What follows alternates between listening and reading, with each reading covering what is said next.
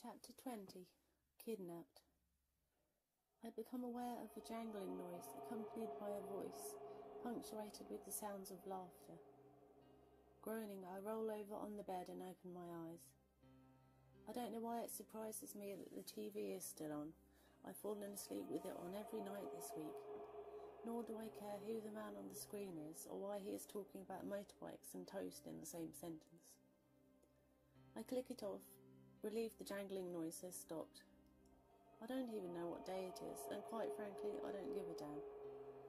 Reaching down beside the bed, I am disappointed to discover the alcohol bottles down there are all empty, and drag myself out of bed as far as the minibar. I haven't been to work since Tuesday, however long ago that was. Opening the door to the minibar, I survey the array of miniatures and select the vodka. After I've drained the tiny vodka bottle, the jangling starts up again.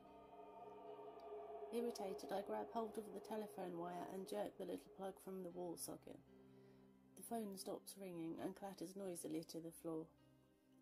I use the bathroom, relieving myself and rubbing my face with cold water. Then I grab a slice of the cold pizza, remains from yesterday, on the desk and munch my way through it. I'm not very hungry, but hungry enough to eat something. There is a knock on the door. Still chewing the pizza, I notice a white envelope on the floor that has been slipped under the door and lift it, before peering through the peephole. "Go away," I yell at the door, strain showing in my voice. But this is to no avail, as Liv and Ryan continue to hammer on the door. "Let us in, Mike, for God's sake," Liv cries, sounding highly strung.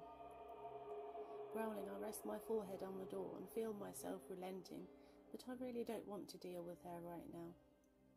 Twisting the lock on the door, the tumblers click open and I twist the handle, admitting them, before turning my back on the door and returning to the desk. "Nobody's been able to get in touch with you for 3 days, she cries, rushing into the room with Ryan on her heels. 3 days! I simply shrug, my attention on the envelope in my hands, and turn it over. On the front, all it says is my name, spelt out with different coloured letters cut from magazines and newspapers. "Something wrong with your phone?" Liv says, walking towards the window. "I turned it off," I yawn, running my finger along the underside of the flap on the envelope. Ryan sits down in the chair as Liv opens the curtains. "You look like shit," Ryan says. I squint against the bright rays of sunshine and glare at her through narrowed eyes. "Do you mind?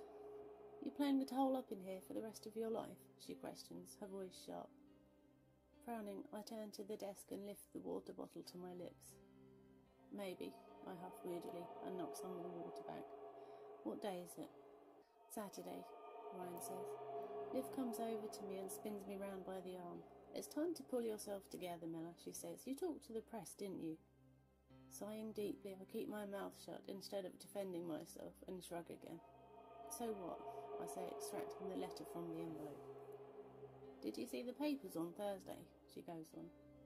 I can feel her attack coming on, and I'm unable to resist the urge to jump to my own defence any longer. "It's my life, Liv," I cry, looking at her. "I know you don't care what people say about me, but I do, and I'm entitled to defend myself." She rolls her eyes as if I am tiresome or something.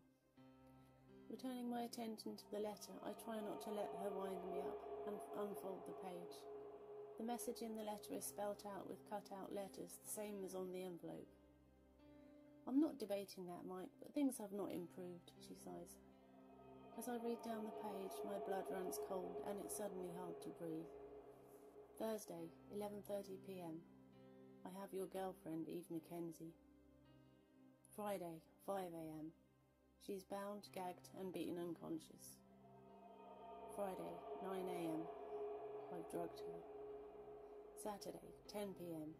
She will be released, if you don't alert the police or press. The bad news? She won't remember a thing. The good news? She will miscarry." This story is now available as an ebook, so please check out the link in the description. I'd love it if you would buy it. And please note that you don't have to own a Kindle to read ebooks, because I don't know if everyone knows this. There is an app that's available